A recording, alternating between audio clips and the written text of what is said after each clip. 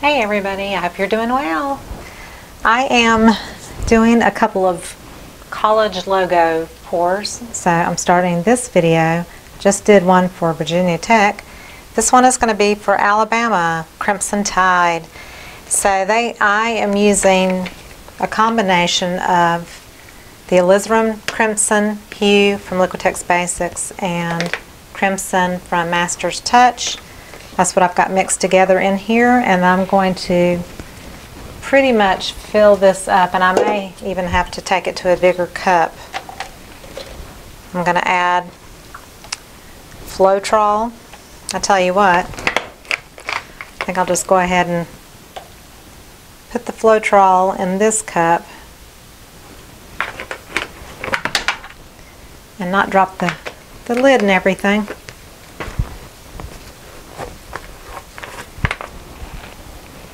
Here's the smaller blood Floetrol. That's what I use, and I'm going to transfer all this into the Floetrol. So I've got a little bit more of Floetrol than I do paint, but I need a lot of this paint. I'm doing 3 paintings, so it doesn't hurt if I have a little bit more Floetrol than I do paint.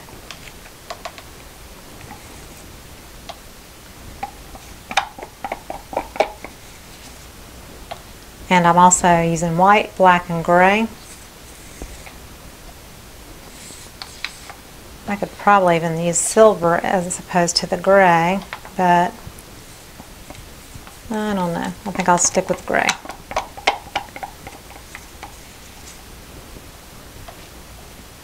I wasn't thinking when I started this cup how much paint I was going to need, because I ran myself tight on the last one where I did 2 canvases, and this one I'm doing 3 11 by 14, so I need 15 ounces altogether. 5 ounces per painting. So I'm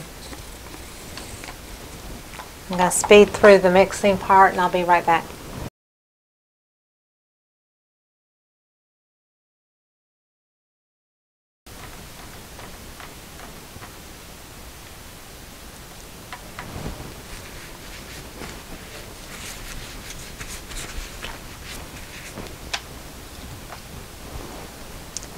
I'm going to use OGX Coconut Milk Anti-Breakage Hair Serum.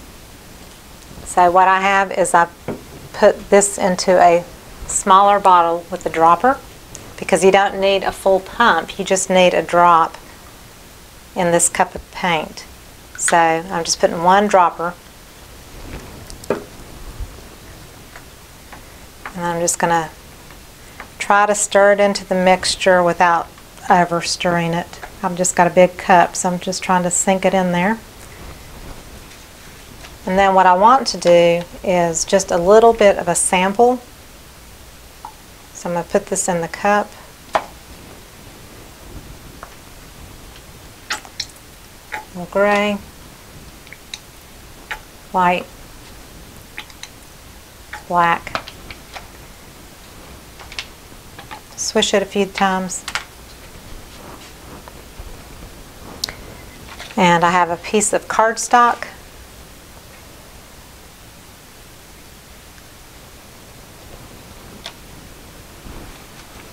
This is my sample run.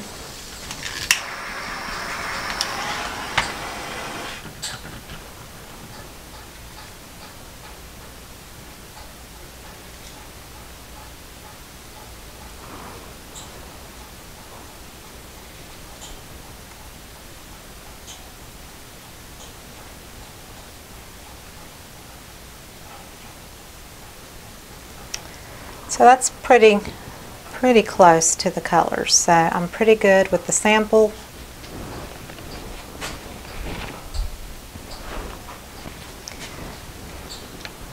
So get my stuff out of the way here,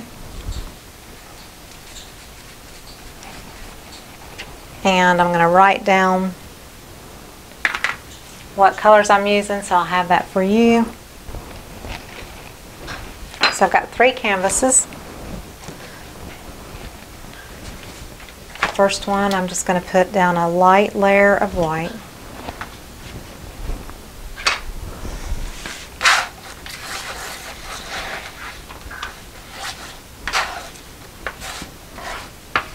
This just gives me a little bit of a wet base coat for the paint to glide around on.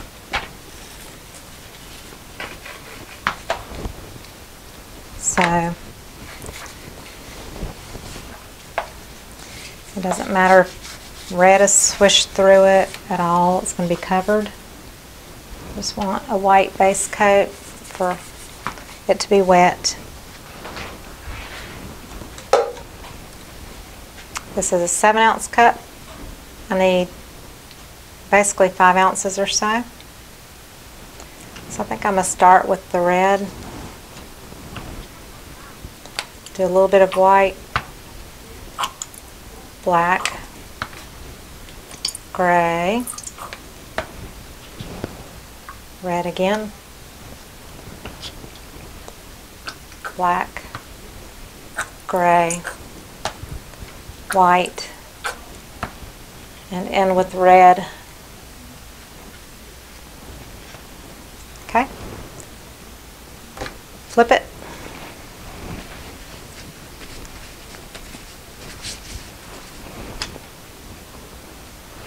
And I like to poke a couple of holes, and that will release the paint from the bottom of the cup.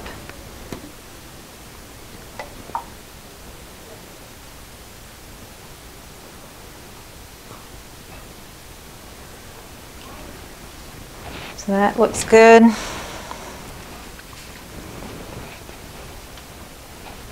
I'll heat it really fast. Pop any bubbles.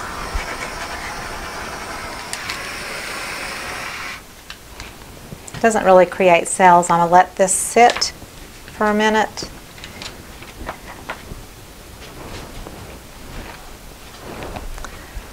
Pull out canvas number 2. Quick white coat.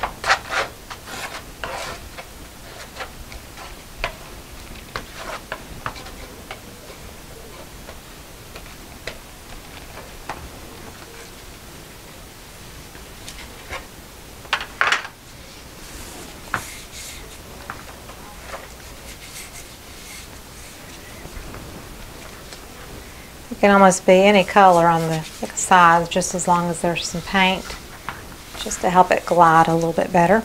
I'm going to take this same cup.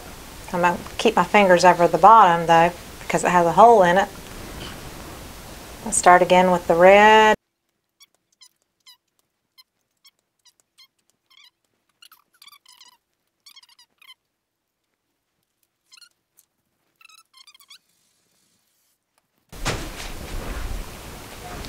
Alright, so we are going to tilt.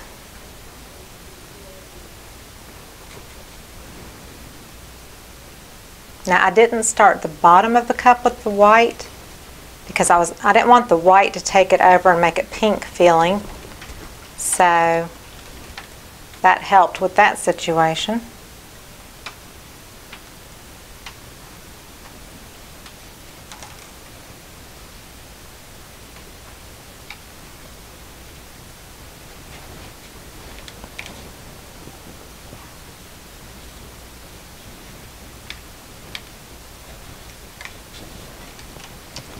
So not a lot of white came out of this one.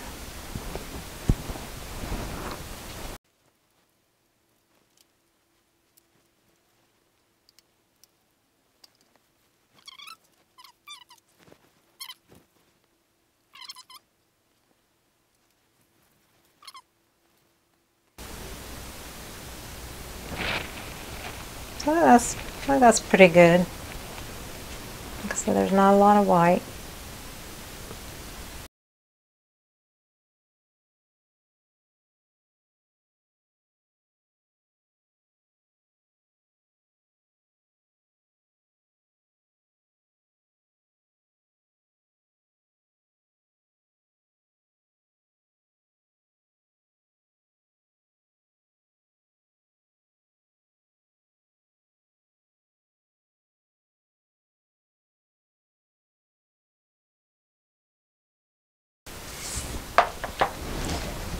going to still let this one sit a minute.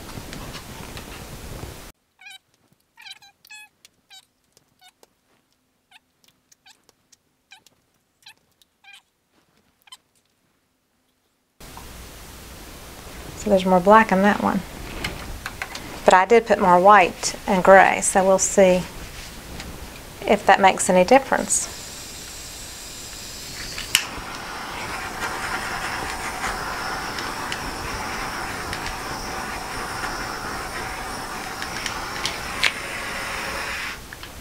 I'll let it be growing while I do this one.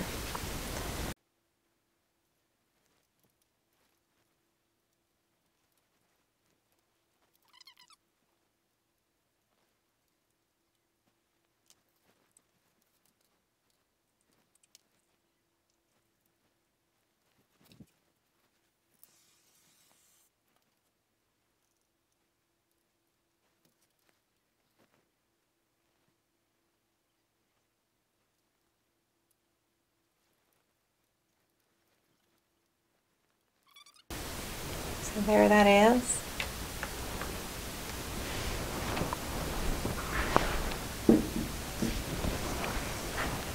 All right, number 3.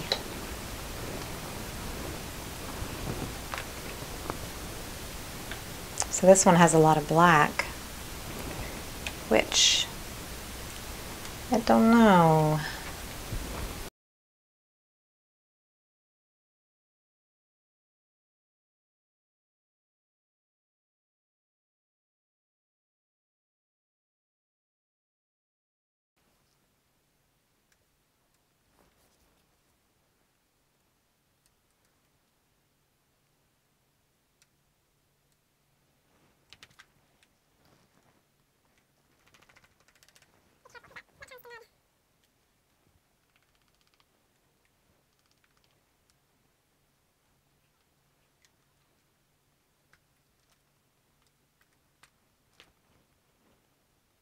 Now because there's so much of this right here going on, I want some red back over this. So I think I'm going to come over here and do a line of red. Maybe just a squiggle of white. I'm going to take my wide scraper.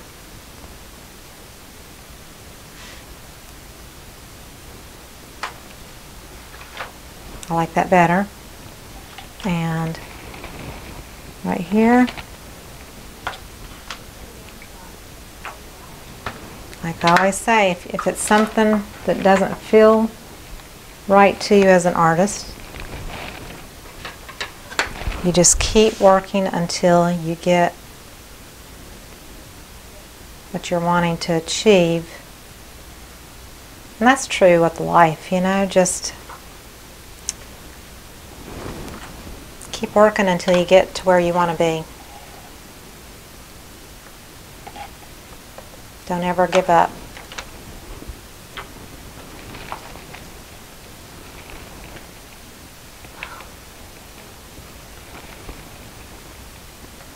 Okay. So now it's not so black feeling in there. It's got black, but it doesn't feel mostly black. And I can shift it a little bit here and there just to make it not feel so intentional with the red, but yet I still want the red to kind of take it over a little bit more.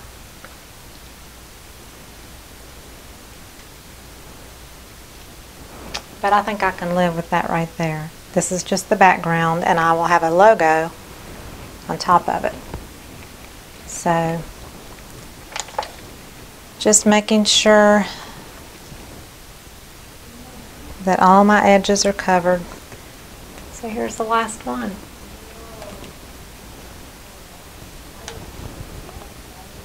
And I'm sure as it dries, things will pop through. You cannot control how it dries. And cells keep happening, you know, so it will change.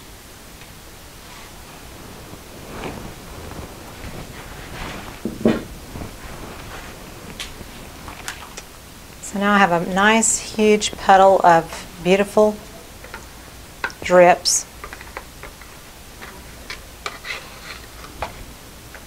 Which is good because I can let them dry for jewelry.